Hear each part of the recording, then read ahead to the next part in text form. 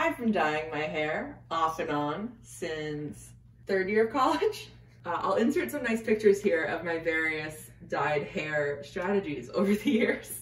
The last time I dyed my hair was for my wedding. I dyed it our wedding colors blue and purple. And as you can see, it's very much time for me to re-dye my highlights. But this time I thought I would do something different. oVertone for brown hair. Because I have brown hair, I've always had to bleach any area that I wanted to have color on it, and that's been fine. I've tried different formulas. This time it's a bunch of highlights, but I've always wanted to have that anime hairstyle where just everything is a nice bright purple. And hypothetically, this should get me that. Today, I'm going to be applying the dye to my hair, letting it rest for the requisite 15 minutes, and then rinsing it out in the shower and showing you the results. There are a couple things that I want to keep in mind when testing this product. I have dyed my hair both professionally. Usually I have a professional bleach it and then dye it the first time, and at home my mom will re-dye it, or my now husband will re-dye my hair for me. And there are always a few issues. In the first couple of washes, my shower always gets a little bit dyed. This was especially an issue in my college apartment where I really had to get my security deposit back, and having purple lining the tub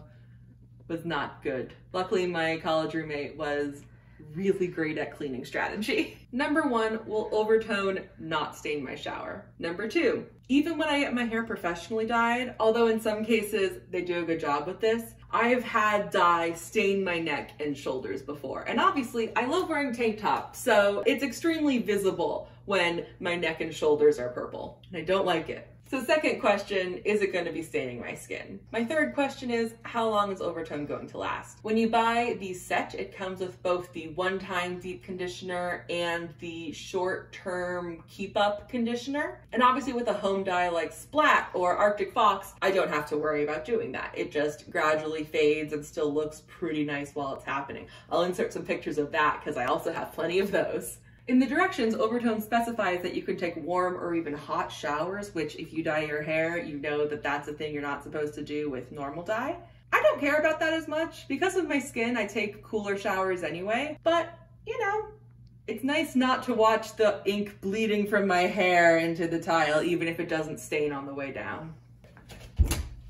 How did you find this product? Why do you know to use it? That sort of thing. Oh, that's a funny story, actually. I first heard about oVertone when I was waiting in the airport to board a plane, and I had my purple hair dyed with probably Arctic Fox, and there was someone ahead of me that had bright red hair. So I asked him what he used, and he said oVertone. And I was like, oh, what's that? And he goes, it's a conditioner. It's a conditioner?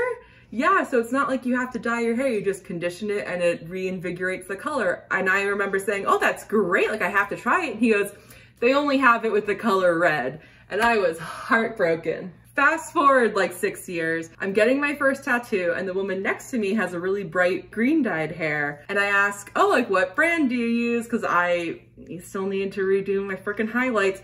And she says, oVertone. I'm like, I thought oVertone only did red. She goes, no, they have all the colors now. They even have oVertone to go over brown hair. And I just think, oh, okay, it's time. So I ordered this 3 months ago and I'm finally doing it now. Don't judge me. And I have a friend's wedding in 2 months. I have asked permission and she said yes. So of course I'm wearing a black t-shirt in case any dye decides to fall down this way. Plus I've had this t-shirt for like 8 years. So if it gets a little purple, that's fine. I'm also of course wearing gloves to protect my skin, just like the instructions say. And I think we're good to get started. Oh, it's so purple. It looks very thick compared to dye that I've used.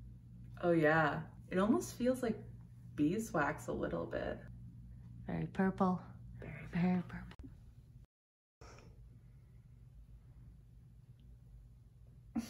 I don't like the smell. Like minty, herby basil? I don't know, it reminds me of tea tree. Have you ever had to use tea tree shampoo because No, well, not for that reason. Well, that's what this reminds me of. And I'm a little spoiled by Arctic Fox because they smell like Jolly Ranchers. I'm gonna do it, just the whole head. So you just put it on dry. Yeah, that's what the instructions say. And then after we finish, I'll put on a shower cap that I got, like a cheap one. I'm lucky my hair is short right now. If my hair was long, this would have been such a pain. smells, what is it? Do you smell it at this point yet? I do. It actually smells fairly pleasant to me. Thank you.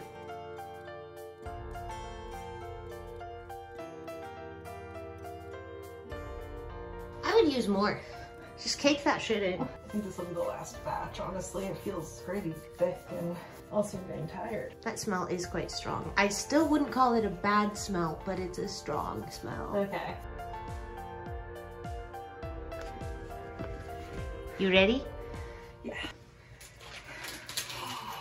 Do I look like someone doing water aerobics in the 20s? Actually, kinda. Like a mix between water aerobics and like a sous chef. Okay, I did get a little bit of purple on my hands. You got a little on your neck. Oh yeah, you got some on the back and then some on the side. So some purple. That's what happens. I'm gonna try washing and seeing what happens. Wow, that came off. That mostly came off, so that's impressive. I have my glasses back. What's wrong, Shayna? I look like an old lady. What's wrong with old ladies? I thought I was done playing them after I graduated high school. It's gonna be on YouTube forever.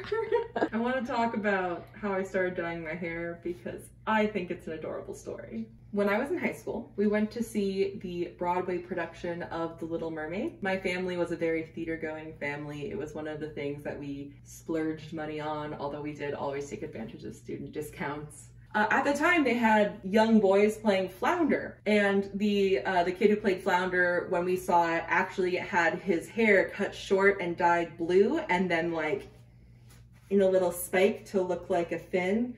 Kind of this color, actually. And after the show, my family was, walking through Times Square, getting to the bus to go back to New Jersey to sleep. I must have said, because I know that I could never dye my hair, and my mom goes, "Why not?" And I'm like, "Because I thought you would never let me do that." And she goes, "Why? It's just hair. It grows back." You mean all this time I could have had dyed hair? It did take me many years to finally get up the courage. But then in college, I went to my hairstylist. We bleached it. We dyed it. I had a nice little band of... It was probably blue my first time before I realized how blue fades a lot easier than purple does, because purple has some of the red, which is a natural hair color. And it was gorgeous and I loved it and I've never looked back. I would say I go 6 to 8 months on and like 6 months off in between dyeings. And it's amazing how something like that can just make you feel so much more at home in your body. So the timer went off and I get to go rinse this baby, and I'll see you in a few minutes.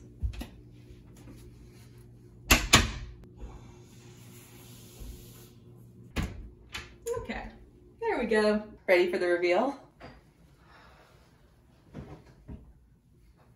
Well, my hair doesn't look purple right now. I don't see highlights anymore. That's something. So the towel's purple.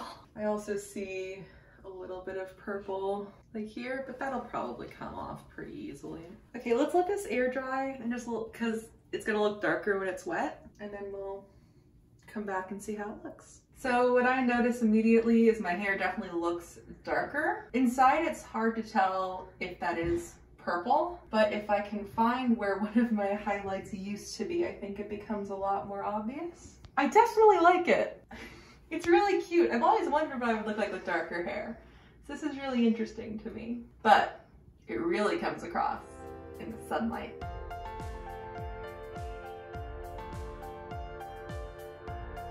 So that's oVertone for brown hair.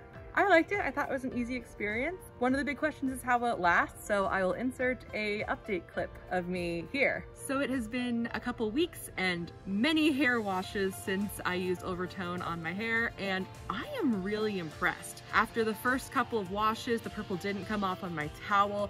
It never stained my skin, and I think it's lasted really, really well. In case I didn't say it earlier, leave a comment below if you've used oVertone, if you've liked it, if you've hated it. If you dye your hair, what products do you use? I didn't think I'd be saying this at the beginning of the video, but I'm definitely going to be using the purple oVertone again, at least until it runs out. That's all for oVertone right now. I will keep you updated. Check out my Instagram or my TikTok or whatever social media is hip and cool now to see. And until next time, cheers!